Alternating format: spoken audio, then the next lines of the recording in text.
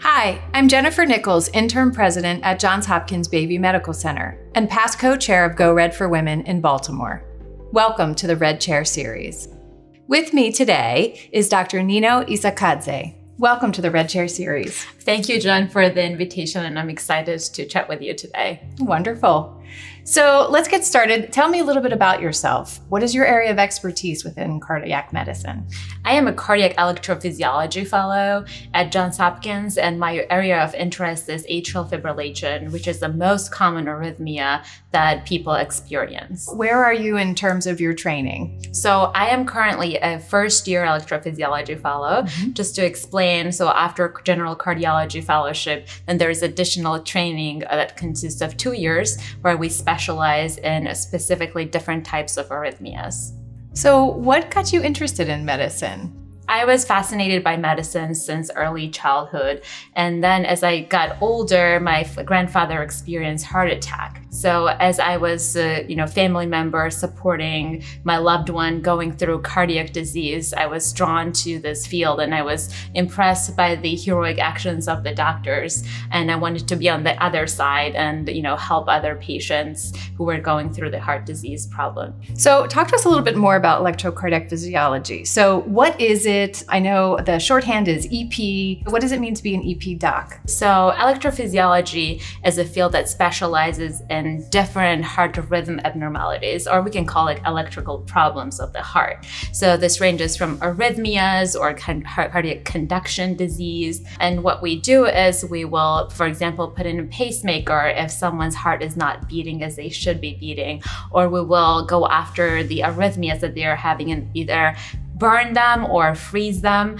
So we have different technologies to kind of go after the different types of arrhythmias. So if I'm a patient or a person, what does it feel like if I'm having an arrhythmia? How do I know that this is occurring? So one of the common symptoms that people will experience is heart palpitations or heart racing. They sometimes may feel faint or pass out. Some people may feel fatigue. And most importantly, some people may not feel it at all and just be asymptomatic. So that's where, sometimes the doctors will find it at their regular checkup and regular appointment. But otherwise, the symptom spectrum is a very, large spectrum of symptoms that people can experience. So what are the risk factors?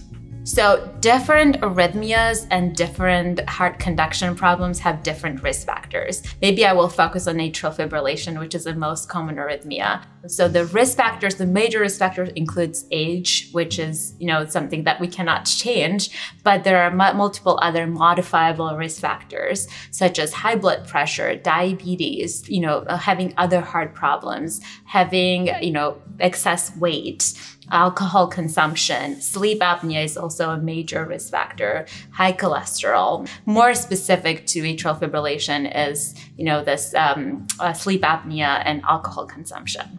So is it different for men or women, or is it from person to person? So the risk factors are same for everybody, but what can happen is that women may seek help less and may be referred to specialists less often than men.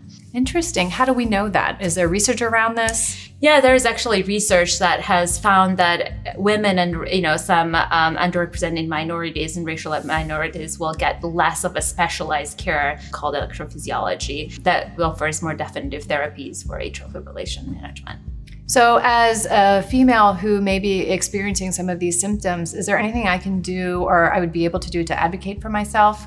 So if someone is experiencing symptoms, we urge you to ask doctors about the options, because atrial fibrillation management is not like one size fits all. It's very personalized, and what will work for one person will not for the other. So what we are hoping to achieve is that everybody gets education on how to best manage atrial fibrillation, and then with a doctor come up with a strategy and treatment plan that is personalized to them.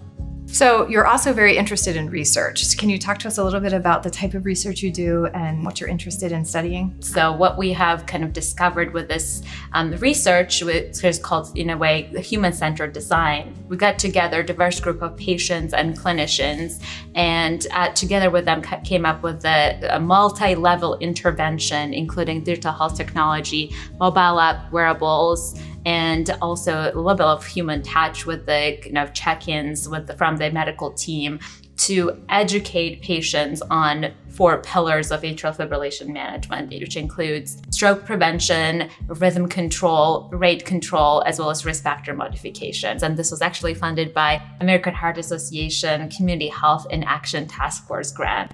Well, thank you so much for everything you do for our patients and in this community. And I'm really excited to see what comes out of the research that you were doing. It's wonderful that you've been able to marry your clinical interests with all of these technological advances for patients. So thank you so much for everything you do for the field and for being part of the Red Chair series. Thank you so much for having me. It was a great pleasure talking to you tonight.